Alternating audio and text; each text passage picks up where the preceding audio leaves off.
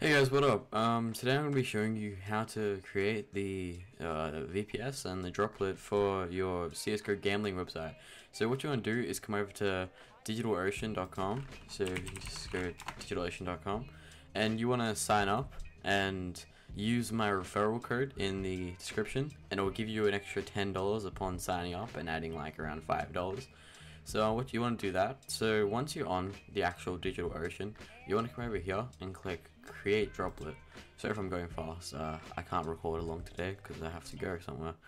Alright, so then you want to click domain, and then you want to go 7.10 and then times 64. Usually I would recommend going like at the 10, because once you sign up and use my referral, if you add $5 you add 15, so that's like a month and a bit. So what you want to do is like either this one or this one. I really would recommend this $10 a month because it lets you have more people obviously than the $5. But for this tutorial I'm going to be using the $5 one because I don't have much money on my account. Alright, so then once you've chosen your size of your package, you want to like select like a destination closest to you. Because I'm in Australia, I personally use New York. I don't know why. There's probably much better ones, but I'm assuming that majority of my players would be on the New York, like near New York. So I either choose 1, 2, or 3. It's random. You can choose anyone. What you want to do? You want to skip this, and you want to make a name for it. So CSGO. Alright. So this is gonna be the tutorial one. So you want to just create a name for it, and that should be all. Alright, so you want to create it. Alright, once you create the droplet, you should go over to the email of where you verified your account. So like where you signed up with your email. So that, for me, that would be my Gmail. And wait, let me just get the email first, because once you create your droplet, it should send you an email so you can set up the console with. Yeah, so what you want to do is hop over to your thing. The default login should be root, and I haven't received an email yet. Give me a sec. Alright, there we go. I just received it.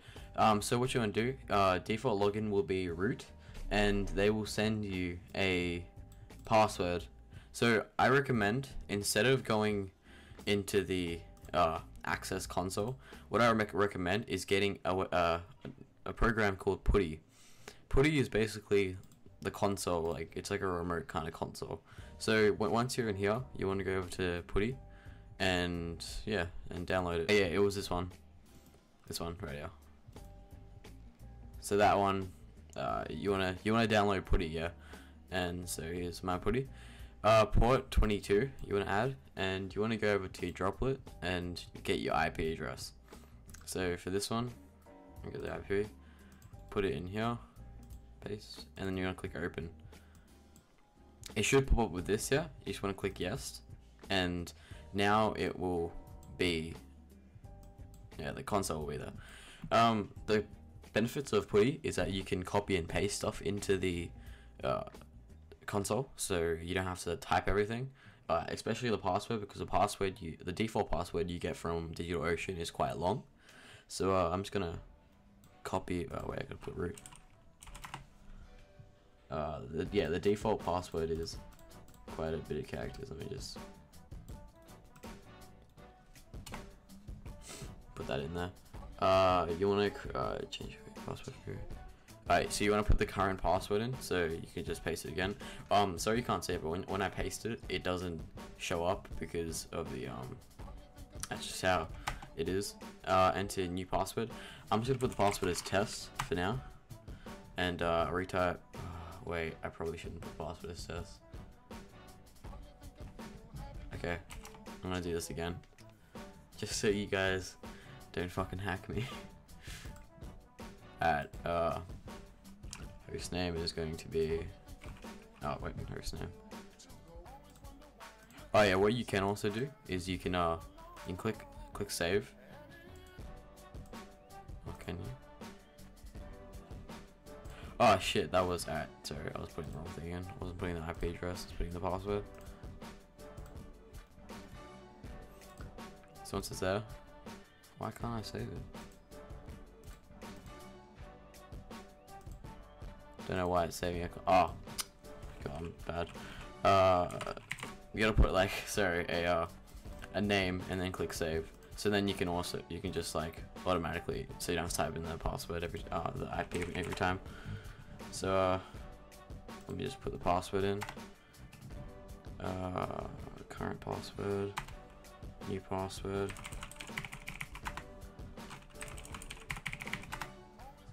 Alright, so now you're in the console, like fully without everything. Every time you log into the console, you're gonna have to put the root, and then it'll prompt you for the password, and just put the password that you set here. Okay, so now you are in the console. What you want to do is straight away apt-get update, and these will just run through some updates for the console. Why does it take so long? Alright. And then what you want to do, oh, don't know what that is. Oh, alright, and then you want to do update upgrade. Yes, this is just upgrading the apps you have, or the packages you have. Alright, so now let's run through.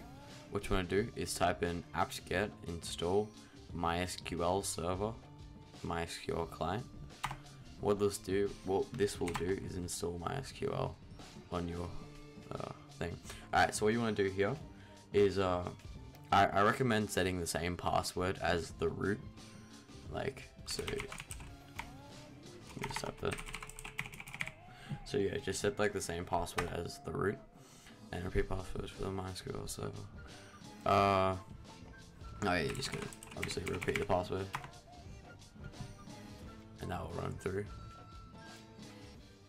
Alright, now what you want to do is you wanna type in app.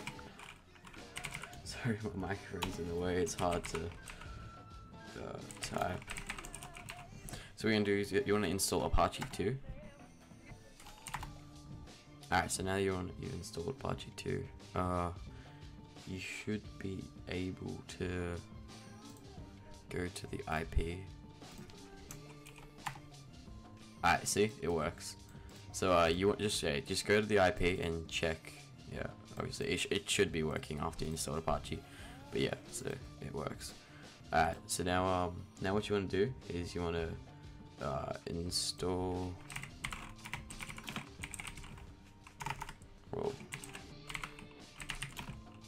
PHP 5 lib Apache 2 mod. This is really hard to see on my keyboard. Wait, PHP 5. Alright, so you want to type this command in. Every command that I will put into the description, so it's gonna be easier for you guys, so you don't have to like type in if I do any mistakes and shit. Alright, why? Alright, so what you want to do now is you want to restart the Apache server. So how you're gonna do this? You can either do, I'm pretty sure, sudo service Apache 2 restart. I'm pretty sure you can do that. Okay, alright, so I don't know which way you can do it. You can do it another way, but the way I'm gonna do it for these tutorials is /etc/init.d/Apache2 and then restart. What? I spelled restart wrong. Alright. Yeah, there. So now it's gonna restart the Apache, and that's just gonna, like, if you ever do anything to it, you want to restart it so it sets like the changes that you've done to it. Alright, so now that we've done that, you wanna sorry, I haven't told you to get this. What you wanna do is you wanna hop on to FileZilla.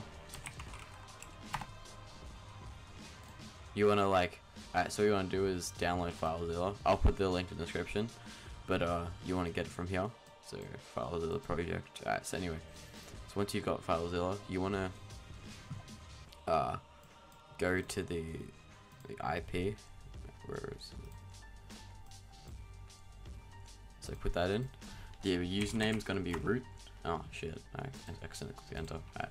Anyway, the password is going to be the password you set at the beginning, and the port is going to be 22, and then you can click quick connect.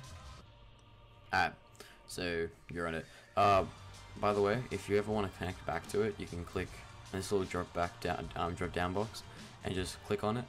So then it I'm not gonna do it now because I'm already on it, but what it will do is just like quick connect back to it. Obviously, took way too long to explain one simple thing. Alright, so what you want to do, you want to click here, and then you want to go down to var, and then once you're in var, you want to go to www. This is where you're going to be saving like your server files and everything.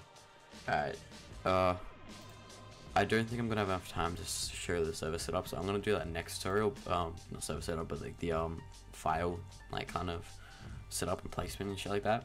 So what you want to do, you want to delete index.html, and then you want to create a directory, create a new file, and it's going to be info.php. Within that info.php, yeah, you want to open it. Oh, it's on my other screen. Let me just, there we go. What you want to type in is you want to type in bracket and what am I doing? PHP. Click tab accidentally. Alright, then you want to do PHP info bracket and then a semicolon, and then you want to do this again, and you want to click Control S, and then you can exit out of this, and it will say like to upload it back onto the server. So now once you go onto your server, you can go here and then info.php, your website, not server, and this will basically just tell you everything that you have installed. So like if you're ever in doubt or anything, unfortunately I have to like go now, so I will continue the tutorials whenever I can.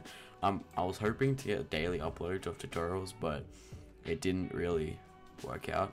So from this tutorial, you guys have set up your droplet and stuff, and tomorrow or the day after I will try my hardest to get a tutorial out on how to like put all the files on and just install stuff that you need to install. And yeah, so thank you for watching. Make sure to like, subscribe, comment and share. Just share with your friends if they're also interested in trying to set up a CSGO gambling website.